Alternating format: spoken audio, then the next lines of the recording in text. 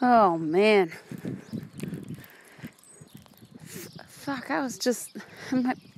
My phone, I don't know, did an update. And it upgraded my version of voice memos where I record all my squirrely shit to myself. And so I was like, oh, yep. I'll go back and listen to all of them to see if I could check them up as podcasts. And, oh, fuck me. What a torturous,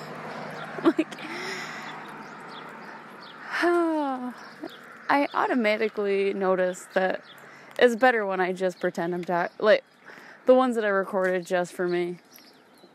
Fuck, they make me laugh. What a crackhead I am.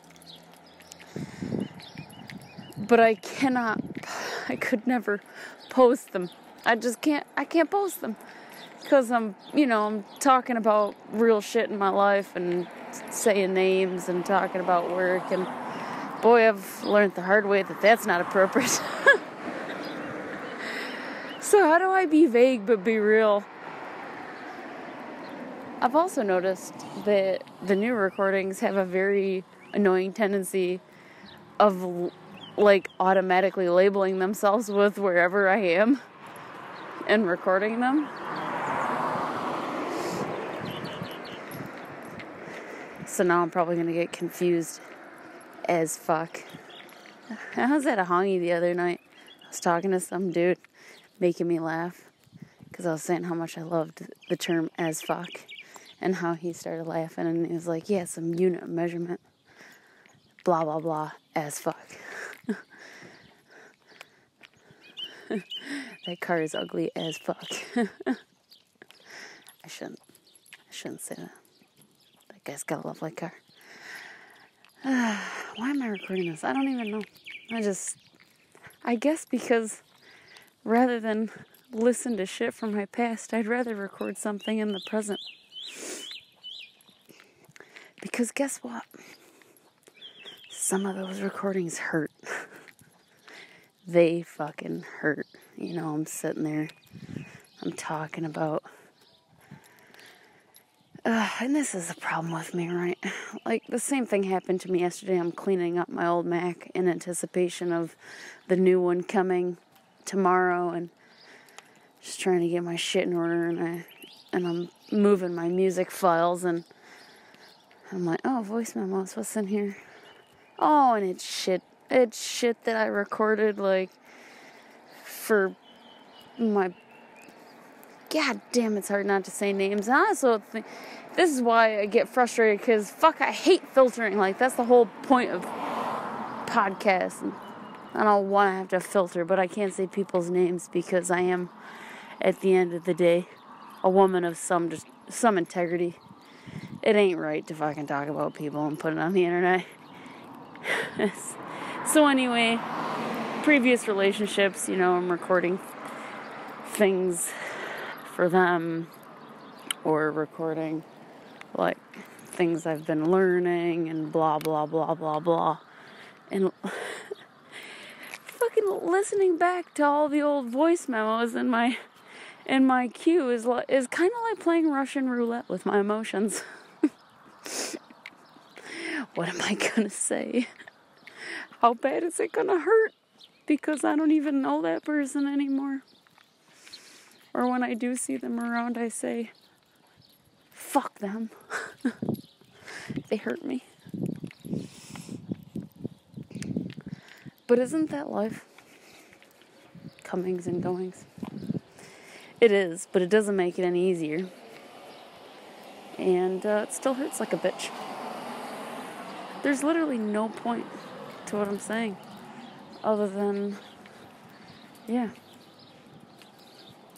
The very thing that helps me in the moment, which is talking through my emotions and recording it, because I probably have some need to be heard. I know I have some need to be heard.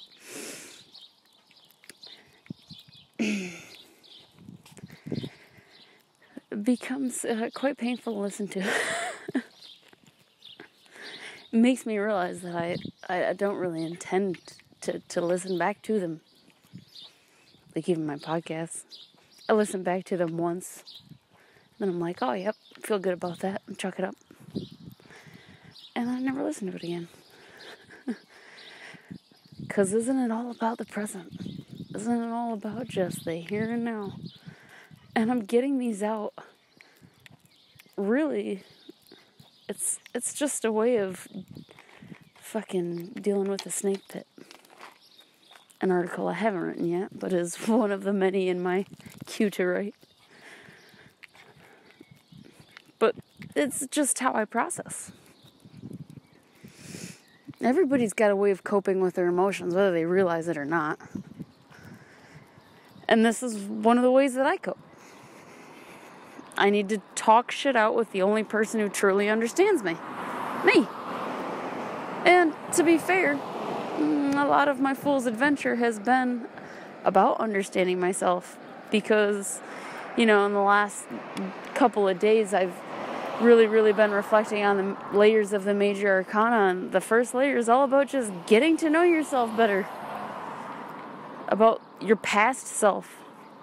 How I've been conditioned and how the influence of my parents has shaped who I am, and reconciling that with my own innate spirit that I came in with, that was not conditioned by this life. That's a very few words to describe a year-long process of sometimes sitting in my closet screaming and crying. Because you find a lot of disturbing shit. I found a lot of disturbing shit. But this is it. This is the fool's adventure. That's the fool's adventure. And that's how I cope. I talk it out. I've always been a talker. I've always said if I could get paid to talk, fuck, I would not have to worry about anything. The money would keep flowing just like me. The only part of political science that I found intriguing was the concept of a filibuster. Where, you basically get everybody to vote for you because they literally just want you to shut up. And you can be up there and talk about anything for as long as you possibly can. And I thought, fuck, I'd win. I would win at that. I would be so fucking good at that. Just get up and talk shit until people give in. I could so do that. And then I met somebody, I don't remember where it was or who the fuck it was, but said, yeah, I reckon life is like talking. You can't die if you keep talking. So, yeah, that resonates with me. I'll probably talk from the grave.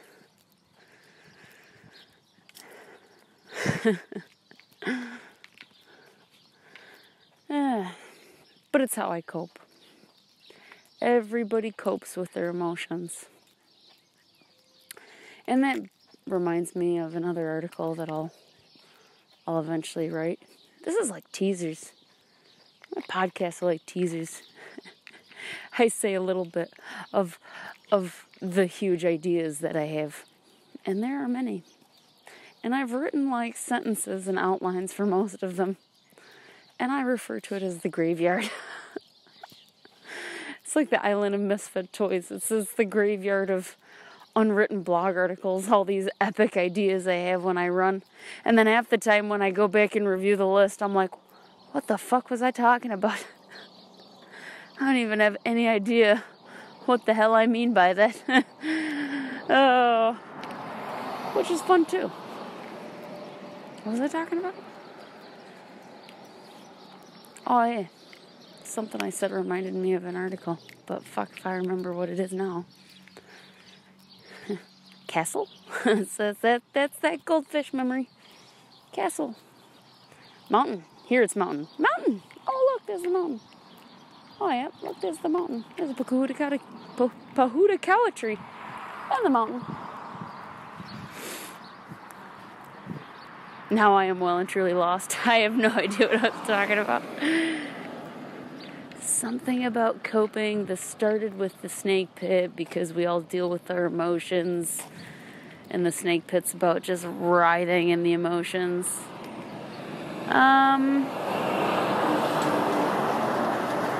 Yep, something else. I don't know. I have a million fucking articles that I want to write. And, you know, God willing, I'll get the chance to write them. But yeah. Get amongst it. Getting to know myself. Getting to understand how I process my emotions. Oh, yep, there it is. There it is. I remember. I was actually talking to my best friend about this on Friday night. I told her my theory, and she quite rightly said, it sounds like you're just trying to justify your odd behavior because you're a hippie. And that sounds about right, because here's my idea. And she called me hippie because it has something to do with chakras. I believe very strongly in the energy centers of our bodies. And when we have a thought, but we have pain in our heart, or we're not grounded, meaning one of our other chakras are... Now, in my brain, I'm actually seeing a picture of the chakras, and they're kind of aligned along your spine. So, if it helps, quickly go and look up chakras. Chakras. Charkas. And get this little visual. And follow me for a quick minute, for a hot minute, as my sister used to say. So you have a thought, right? So it populates in your mind. And if you're not grounded, or you have pain in your heart chakra, you can't ground the energy. So you have a thought, you can't ground the energy. The emotion can't find its way to the ground, like lightning. And like lightning, it bursts out of your fucking throat chakra. Instead of... So what it looks like, right? I call it projectile vomiting my neuroses on people. It's what I used to do. It's kind of what I still do if I can't get a grip, if I'm not grounded. A thought appears like lightning in the mind. So up near, so it wants to get grounded. If I'm going to heal it myself, if I'm going to deal with the emotion myself, and I'm not talking about suppression, people. I'm talking about actually processing and dealing with the emotion. If I can't do that, if I'm not grounded, or there's pain in my heart regarding the issue, or regarding the thought that I seem to be having issues with, instead of processing it, I shoot it out of my fucking throat chakra. I need to talk about it. Now, there's healthy ways to talk about it, and then there's not so healthy ways to talk about it. So if all I do is, speak my pain stories to everybody, my victim stories, my blah, blah, blah, so-and-so hurt me, blah, blah, blah. This happened to me, and now my life is shit, blah, blah, blah. I don't know. Think of any goddamn pain story. There's lots of them. Hey, yeah. Yeah. The thought that is painful. See? Once again, think, feel, do. You think a thought, you have an emotion, and what I do about it is tell my pain story to a whole bunch of people over and over and over and over again, because I can't process the emotion. Because there's pain. There's pain associated with the thought. And instead of dealing with it myself, I fucking chuck it. I projectile vomit it onto everybody else, expecting them to heal it. And they can't, because it's not theirs. It's not their emotion, it's my emotion. Only I can heal it. But I can't, because I don't know how. So this helps me. I talk to myself. And probably because of other issues inside of me, like I'm conceited and vain, I think that putting these as podcasts will help other people. For God knows what fucking reason. Morning. And I do this as I walk down the street and say hi to people, and they probably think I'm goddamn crazy. And they wouldn't be wrong. Because to be human is to be a little bit fucking nuts. But that's the adventure. It's all the adventure.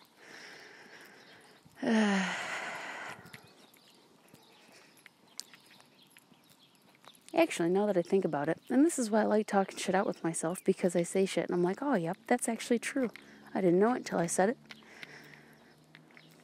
But perhaps, just perhaps, let's just roll around with this theory. That's why I don't, well, there's a couple reasons I don't go back and listen to shit. One is because once I've talked it out, and I'm like this with journaling as well, once I have it written down, it helps me process. I'm like, oh, yep, there that goes. I wrote it out, I talked it out, and I'm cool with it. Like, we're moving on. Moving on. It helps me let shit go. That's the healthy version. The not so healthy version. And the big sign is that I repeat shit. So when I'm on repeater, it's because my mind is just coming up with the same pain thought over and over and over and over again. And I speak it. I tell my pain story. Oh my God. Back in the day, and it wasn't that long ago, and I still sometimes do this, you would know me if you were a stranger and you met Summer, you would hear all about how I've lost half my body weight. And you would know that story. And there was a period of time where you would have met Summer and you would have found out that she had a sister that died quite young. Or, how my mom left when I was 4 years old. And now I have a deep-seated fear of abandonment. I was super keen to tell all these people my pain and victim stories. Because I did not, or I would not, heal myself. Healing doesn't happen overnight, and it's not instantaneous. It's a process. We are all healing. What are we healing from, Summer? Well, I'll tell you, from being human, because it's not fucking easy. I've said a lot of random shit. Hopefully some of it has made some kind of sense. Otherwise, hope it made you laugh, and you're welcome.